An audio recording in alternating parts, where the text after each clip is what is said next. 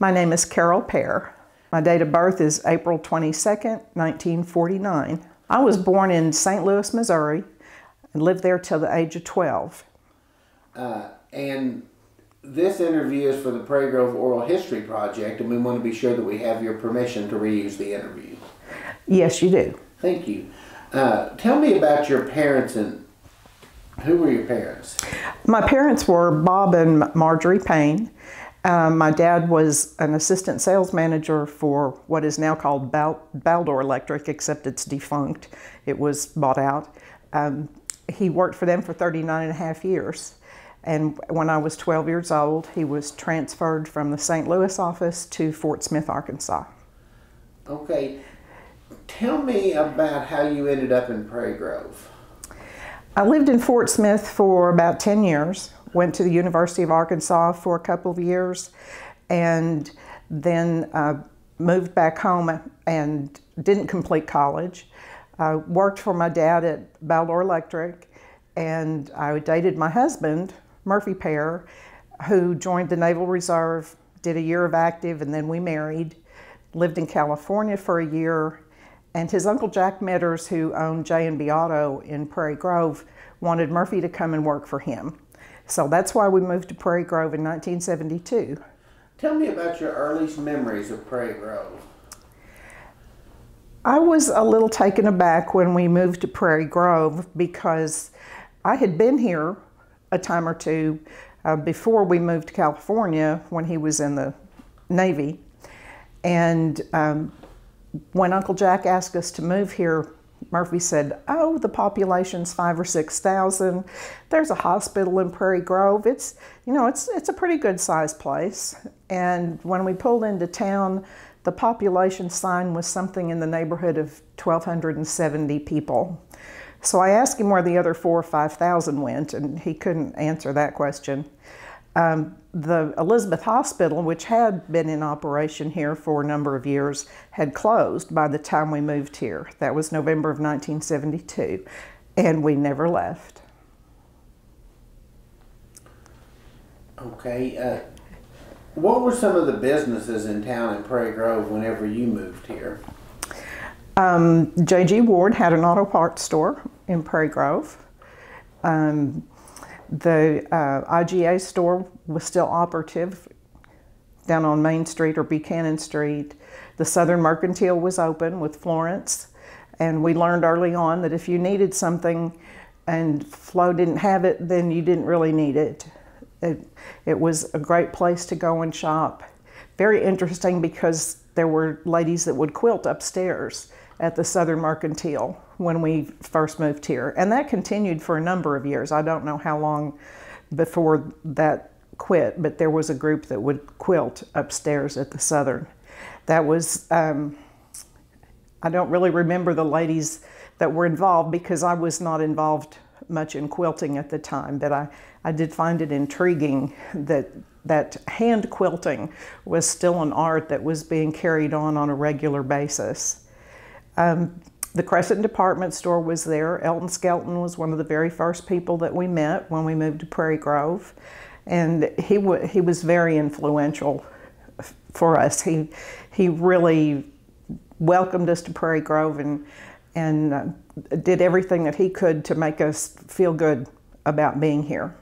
The Farmers Merchants Bank was in operation, and Murphy's Uncle Jack Metters had already talked to Wilford Thompson about getting me a job at the bank. Before I even got to Prairie Grove, I pretty much had an interview lined up with Wilford. In my interview, he made me type part of a legal description to see if I could type, and I'd never even seen a legal description. I was 23 years old, and I'd worked in an electric motor company sales office for the most part before I got here. So a legal description with part of the northeast quarter of the southwest quarter of section 32 west in township whatever, that was just totally Greek. And it was the only one I ever typed in the 6 years that I worked at the Farmers Merchants Bank. Of course, Uncle Jack had J&B Auto. There was I can't remember who all was in business at that time. The IGA store, there were two grocery stores down on Buchanan Street. The IGA and then Guy Sparks and Kenny Bartholomew had the other one. Tell me about what you did at the bank. When I first started at the bank, I was a bookkeeper, and it was a double entry posting system with enormous machines, with full keyboards, with all these numbers, and all of the accounts were posted by signature because in 1972 there were no account numbers. There was no Micker encoding on the, well, there was Micker encoding, but only of amounts. So I was a bookkeeper, and I did that for probably 9 months, and then I was trained to run a proof machine. And I did that for the rest of the time that I worked at the bank. I worked there for a little over 6 years, and then I got an opportunity to go to work for a CPA. And that CPA bought out the practice of a CPA who was also serving as the city recorder treasurer and doing the books for the city. So in conjunction with getting the job for the CPA, that was in 1979, I got appointed to be city recorder treasurer because the CPA that I was working for did not live in the city of Prairie Grove, so he could not have that title. And the city split the amount that they had been paying the previous recorder treasurer between me and my boss, Dan Prairie, and I got $50 a month and Dan got $300. And then I've stayed recorder treasurer, which later changed to clerk treasurer, for almost 34 years. When did that finally change where you actually got the pay instead of Dan Prairie? It never did. The arrangement continued the entire time that I worked for Dan. I worked full-time for him, and part of my job was doing the books for the city. So I got a nominal salary, which got raised from $50 to $60 at one time after about 8 years. I don't remember what year that was. And then at some point it went to 75 or 80. It was kind of a pain to get a raise because it required enacting an ordinance, which the council would have to approve. So then shortly before I retired, there was, they split the positions of clerk and treasurer and changed the salaries. And the last few months that I worked, I got paid $150 a month because they had split to pay the clerk one amount and the treasurer another amount, and it totaled $150, and I was doing both jobs. So I got that big raise at the end after almost 34 years. So who was the clerk before you? The clerk before me, or recorder treasurer before me, was Carl Burris. He was a CPA. He was a volunteer fireman here in Prairie Grove, and he and his wife Sarah had a couple little children. Carl got an opportunity to join a CPA firm in Texas, and he sold his practice to Dan Prairie. And when Carl sold the practice to Dan, he asked Dan if he knew anybody that could run the office for him here in Prairie Grove, and Carl gave him my name. And I set up an interview, and I decided to jump in with both feet and left the bank, where I could have had stability, but I didn't see really room for advancement.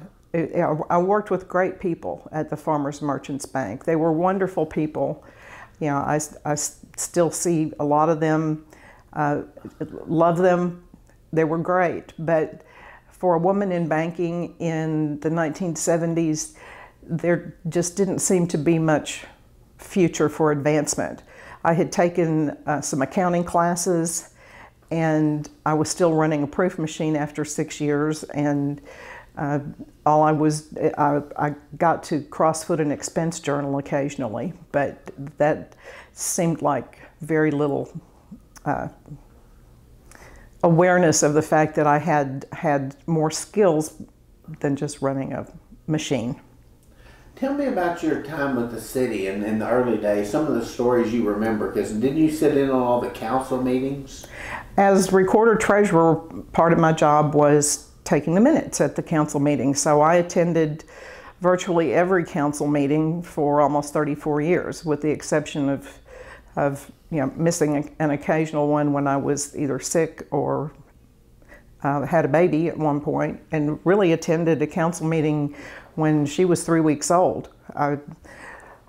So yeah, I was in on an awful lot of meetings and then wrote up the minutes.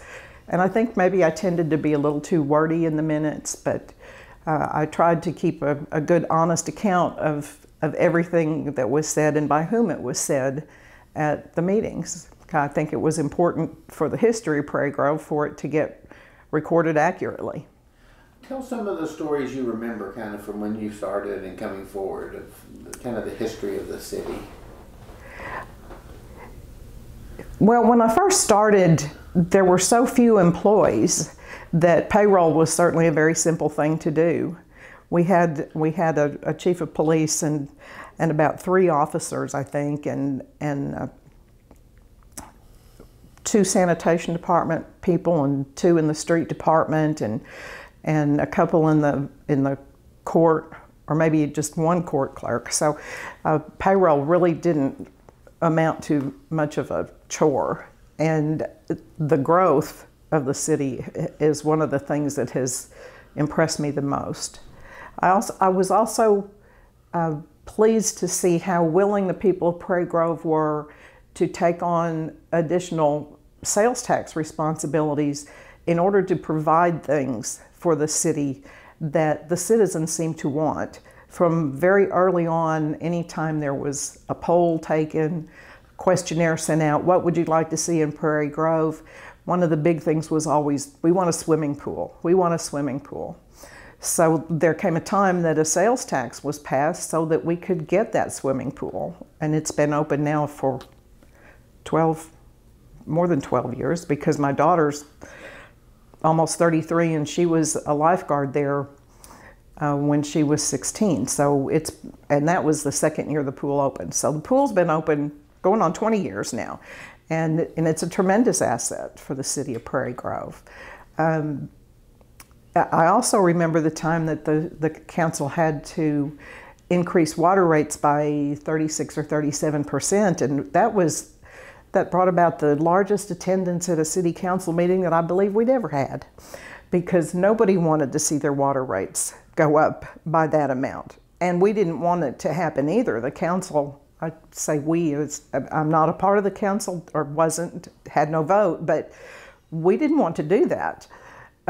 It was painful, but it was necessary because we had not put enough money back into the depreciation funds and enough money to pay bond debt service.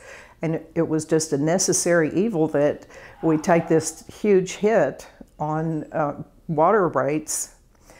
And they implemented a policy after that of having a 2 or 3% increase every other year or so that we were able to keep up better with the sinking funds and depreciation funds and have the money on reserve so that we could take on a lot of the maintenance and repair projects that we didn't have to pass bond issues to do some big things. We did some bigger things with money that was on hand rather than running short and then having to borrow money and go into debt more. About what year was that whenever you raised the rates, and was there any specific reason or just general maintenance? The main reason that they did it was that they had gone on for a number of years without having a rate increase. I mean, when we first moved to Prairie Grove in 1972, we were living on Jenkins Road, and we actually were not on city sewer at that time. We paid a city water bill, but had a septic system in the house that we rented, and we were only there for about 6 months, but our water bill was $6. And it stayed at a very low rate for a long time. but I don't remember I don't remember what year it was that we had to do I'm sure Larry Ulrich could tell you when they had the giant rate increase, because Larry was the water and sewer superintendent at that point. But they had just not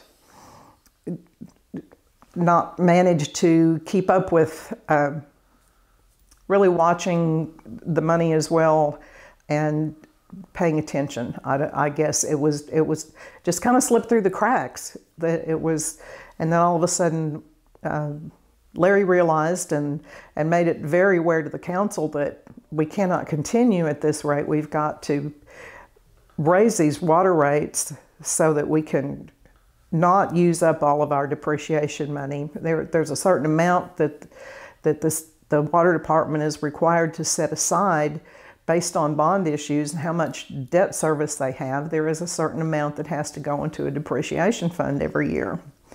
And that was being done, but there just wasn't enough savings going on too. And I know some people think it looks bad if the city has a lot of money lying around on hand, that you shouldn't be just accumulating funds, but things happen, nature happens.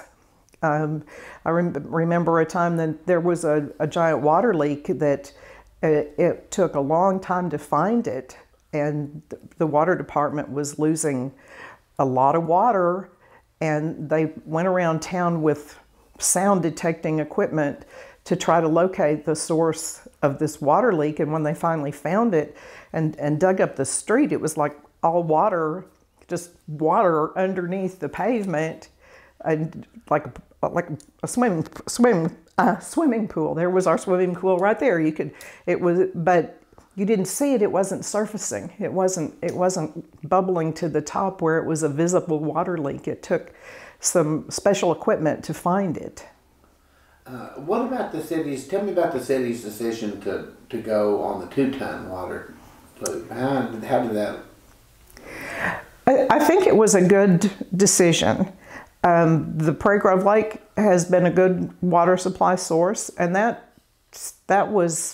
happened like early 70s or late 60s, that the Prairie Grove Lake was dammed, and that went online, and it's been a good source of water. But as the city grew, the ability to fight a major fire it could have been really words not coming. We needed better water capacity in case that there were a major fire. Like downtown, all those buildings on Buchanan Street downtown have firewalls to try to keep a fire from spreading through downtown. But they also have flat tar roofs too, that to where things could have spread. You know, we could have had a major disaster that required a lot of firefighting capability, and without the addition of the 2-ton water supply, we could have been a real problem.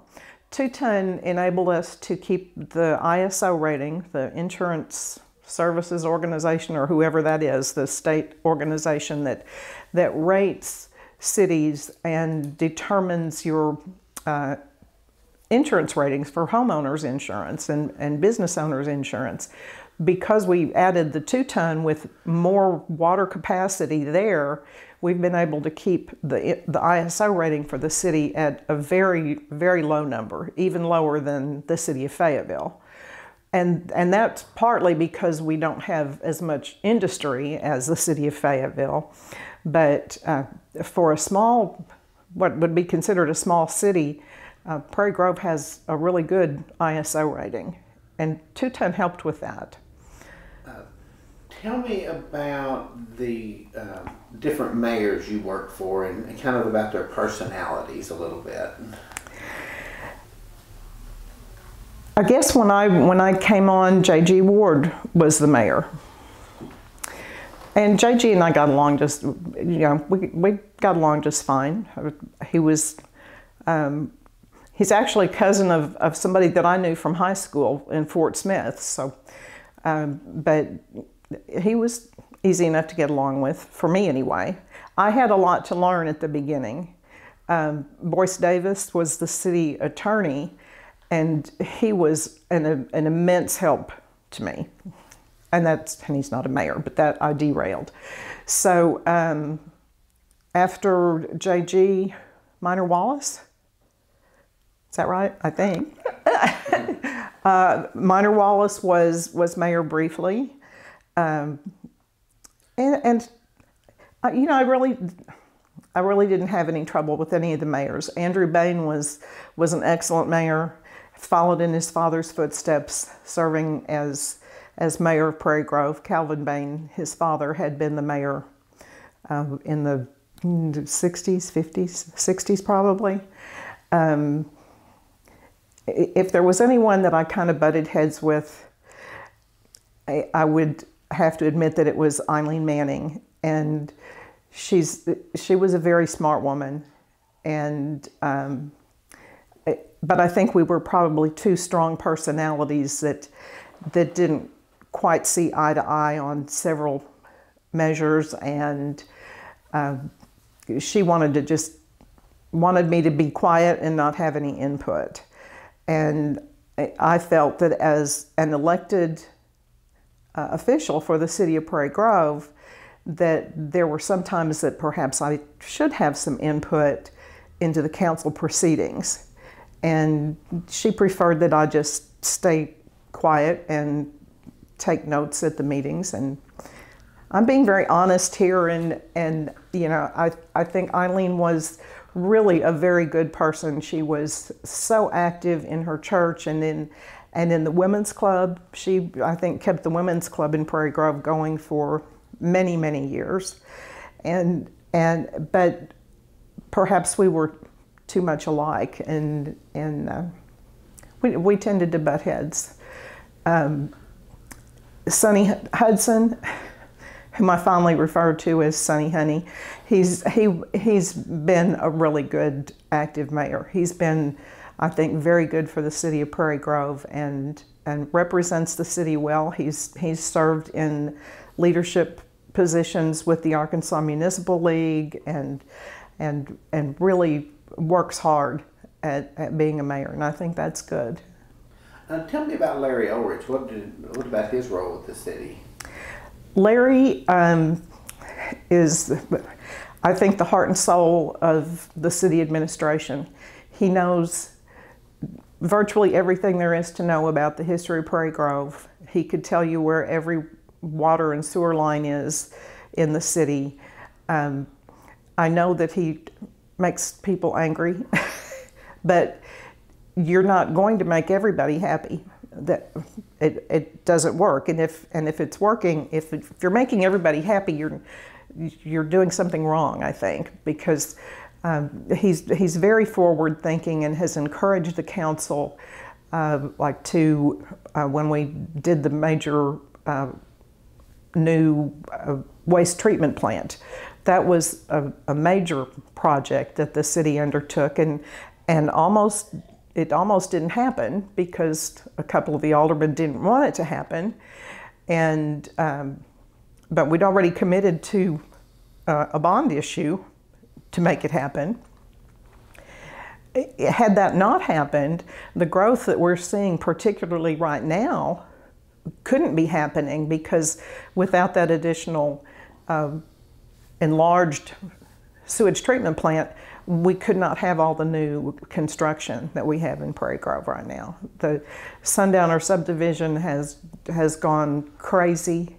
When it was first platted between Sundowner and Bell Meadows or Bell whatever, all the different newer subdivisions that were platted in the late 90s, early 2000s, all of those, they couldn't happen. They couldn't be filled up. And Sundowner is well on its way to being filled up.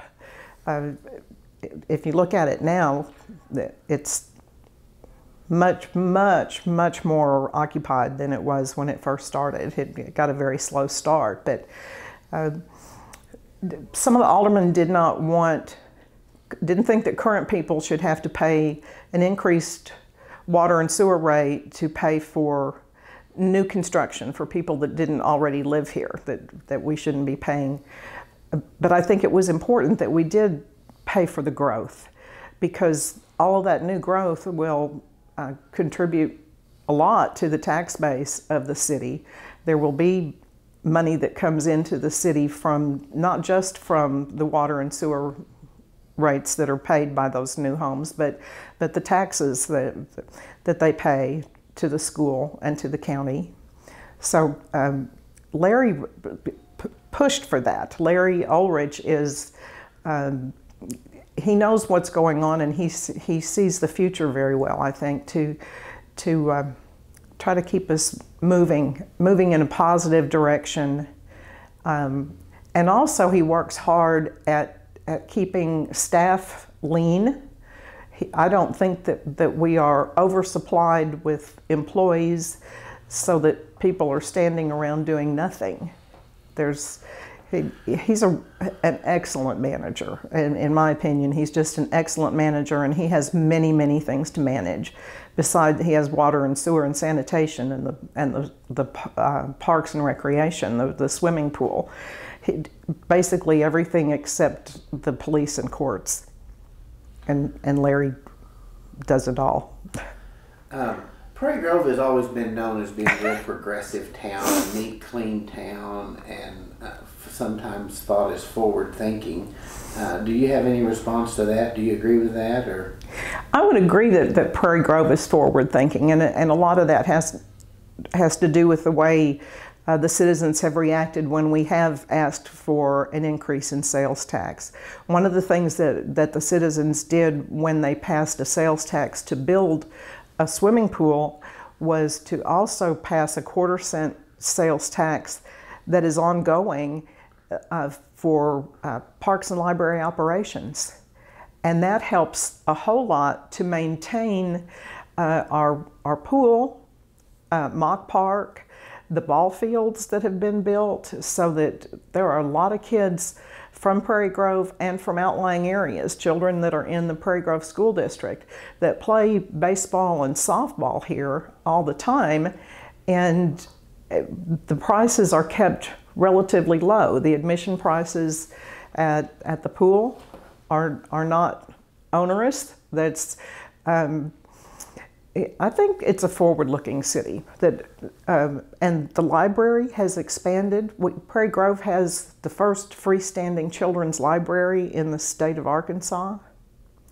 And part of that is we're able to do that because of this 1/4 cent sales tax that the people adopted, knowing this 1/4 cent never goes away. The 3/4 cent that pay, or the 1 3/4, whatever it was, that paid to build an addition to the old library and to build the park, with the aquatic park, that goes away when it's paid for. And I don't remember what year that is, that's all paid for, but that sales tax will go away. But that 1/4 cent will stay. And a 1/4 cent doesn't sound like a whole lot. It's not when you look at paying a 1/4 cent on a dollar. But that adds up over time, and as Prairie Grove grows and more people pay that 1/4 cent sales tax, yeah, it's going to keep the pool and the library operating for a long time. if someone asked you that you met who wasn't from Prairie Grove, said, "Tell me about the people of Prairie Grove. What are the people like? How would you describe them?" Well, if you look at Prairie Grove's trash trucks, I don't know if they still do it, but at least back a number of years ago, the sanitation trucks in Prairie Grove said, "Prairie Grove, the friendly city." And I think when you're talking about the people of Prairie Grove, they are pretty friendly people. When we moved here in 1972, it was strange for us. We'd only been married a year, and it took a while to meet people and make friends.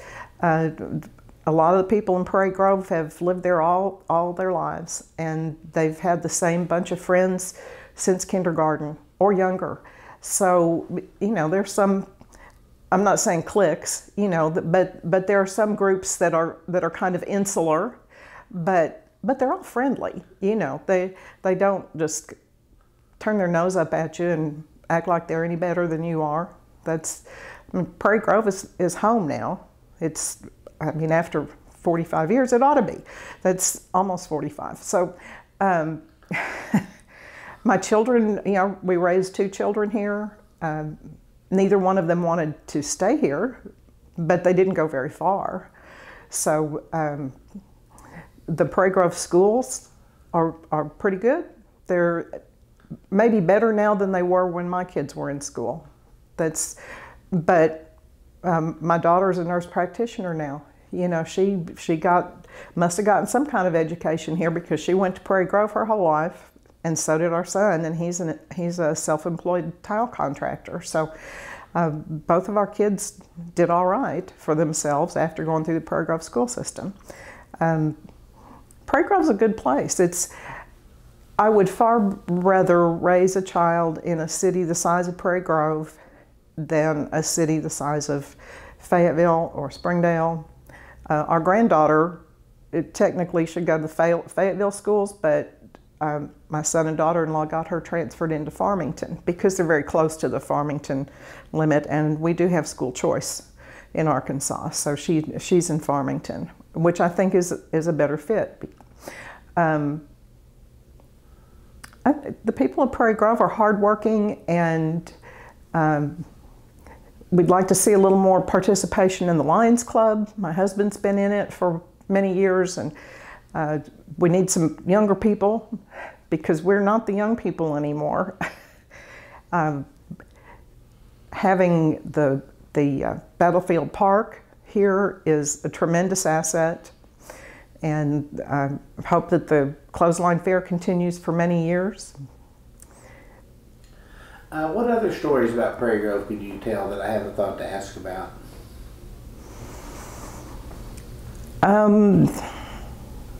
Do you remember when the water tower fell? Tell me about that. Oh, yeah, I remember when the water tower fell. I remember it pretty well because my son our son was 6, and Murphy had taken Josh downtown to watch the water tower be leveled. Water tower is very close to my husband's place of business, which we didn't own it at the time, but we did later, and so Murphy kind of had a vested interest in being there when the water tower fell to see that it wasn't going to land on the shop where he worked. And Josh, I believe, was quite interested in the whole operation. It didn't go as planned, and I was at home, had just gotten out of the shower and was getting ready to blow dry my hair when the power went off. And so I went downtown. When the power didn't come back on immediately, I went downtown to see what was going on, and it was a mess. It was there was nothing funny about it. It was, you know, it really well, it made national news, I guess, because it's not often that people pull a water tower over on a whole row of city buildings. You know, it was it was quite a spectacle. I guess maybe that's a good word to define it. It was a spectacle. And it got us some publicity, and not necessarily the kind that you want to get.